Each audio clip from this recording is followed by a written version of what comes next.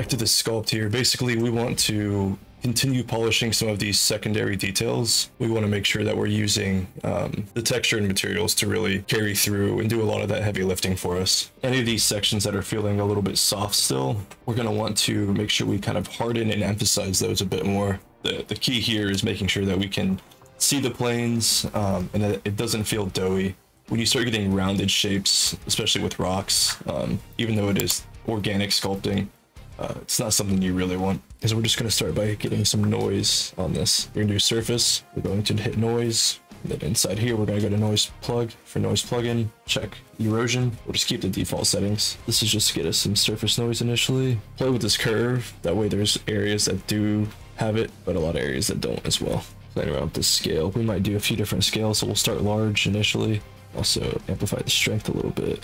And now we can use this layer to control the strength of the noise, and we're going to do that with each one. So we do a new layer, change where these are coming out. This is just getting that surface noise for us. So that's how you can quickly get your surface detail, your surface noise. And we could have went even higher res, but this is fine for what we're doing for sure. All right, now let's start doing some cracks. Let's start with the damn standard. I'm just going to use this to emphasize areas. Hey guys, real quick, if you're enjoying this content and find value in it and want to support me in the growth of this channel, please subscribe and leave a comment. It could be where you're from, what you like, what you don't like about these videos. It really means a lot and will go towards higher quality videos for all of you. Alright, back to the video. And then use the trim smooth border afterward. I have a custom brush pack, but when I just updated ZBrush, it reset everything. So we're just going to use the default brushes. So it's a good way to do it by default. Is just damn standard and trim smooth border together can pretty much get you whatever you need. We're also going to go through some areas and pull away some of that noise manually, just to get some areas that feel contrasted.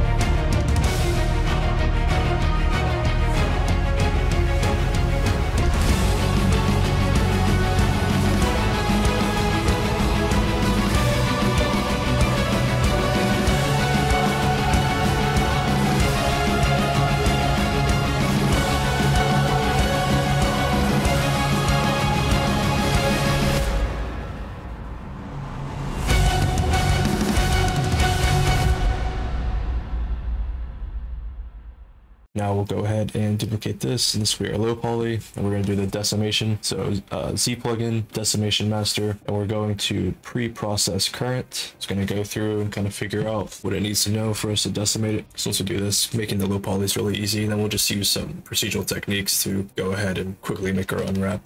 All right. So now I'm going to do decimate current, and we want to set how many polygons we want. Let's aim for, let's do 0.3. So it's 20,000 polys. And this is going to be our low poly. We're going to bring it into max, and then we're going to take care of the unwrap and re-export it from there. All right, so now they're in the exact same spot. So we're going to select both, do a pivot, effect pivot, center to object, and we're also going to lower our pivot. And once that's there, we'll zero it out. So we'll boot this to the origin. So then we're going to re-export the high poly from this spot. Same thing for the low, but we need to do our low unwrap. Let's export this. We're going to do OBJ. We can look at this with the weighted to see what kind of angles we want to still read, keep them sharp. It's worth testing. If anything, we can just come back and get rid of the edges. But I think it can be handy sometimes when you bake down with the edges reading the way you want to, like this. And for this, we're just going to use Umbrella, do organic, 2K. Could go through and do our seams, but for the sense of the live stream and the video, I might just keep it as is.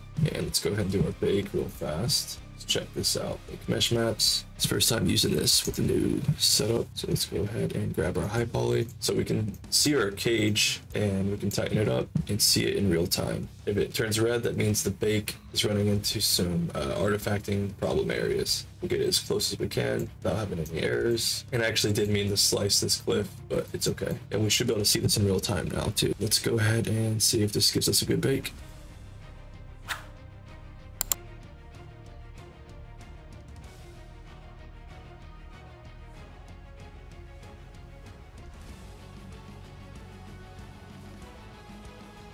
Seems really fast for times 16 4K. Well, that's reading really nice. It's not too bad. So the first thing I would do before I would start using any pre-made materials would be just establishing some colors. I would do a fill layer to get started, just to establish the basic color. And we can see from my reference, I'm actually just going to use the color picker and get a color from that. And while we're doing this, we're going to establish just like some basic roughness. So let's go ahead and add another fill layer. Always change this. And now for the masking, so you do right click.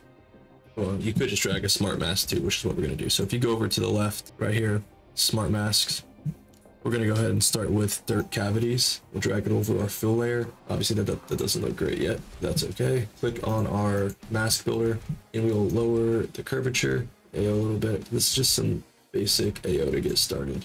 So that gradient, so we get a little bit more spread and a little bit, no scatter actually. But what you can do now is you can, we do another fill layer in here.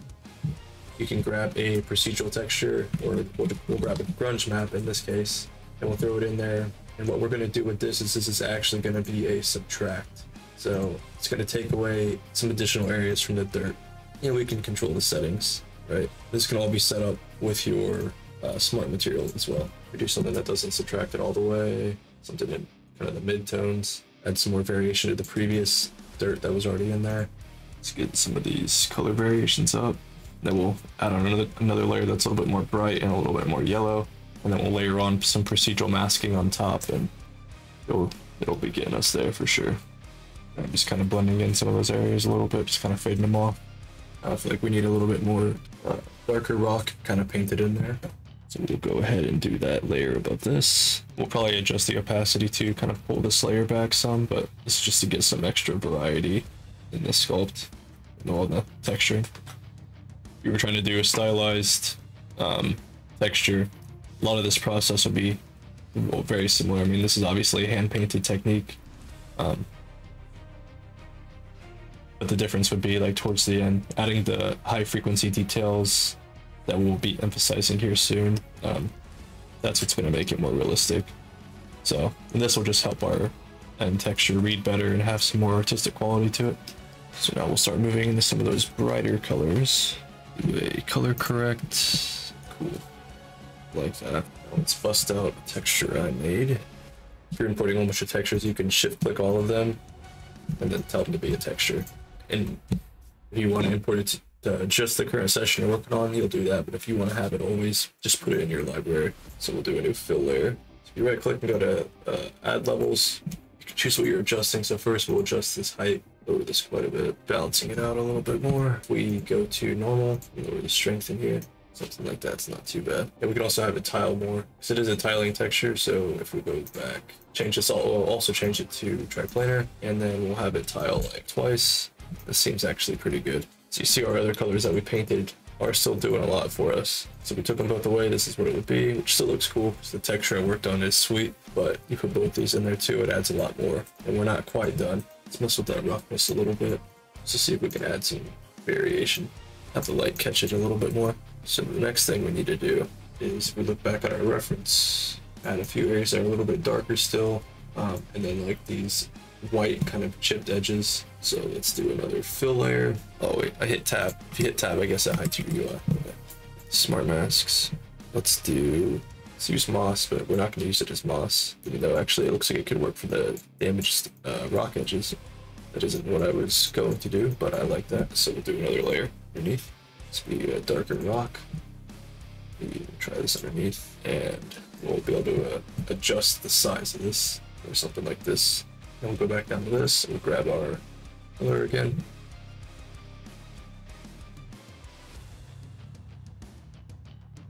Some color variation, some darker rocks. And what I can do is I can take that same texture that I had earlier, we can make a darker version of that and mask it off in a certain area. Take this layer, copy it. It does actually bring out the details, layering it like that. Lower the opacity. I'm just going to change the rotation.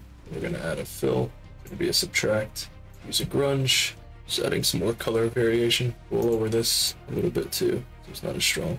And there's more we could do, but that is how I would approach all of this. We could, spend more time doing some chipped edge damage bringing out some more of those yellow areas in the reference. But overall, that's how you would do it. Hope you enjoyed the tutorial. I know some parts were a little bit slow, just getting used to doing live streams and everything, but hopefully there was some valuable material in there, and I'm gonna edit it all down to a bite-sized chunk that you could reference through really quick. So I appreciate anyone who stopped on by to watch the video. It means a lot to me, and I'll catch you guys next time.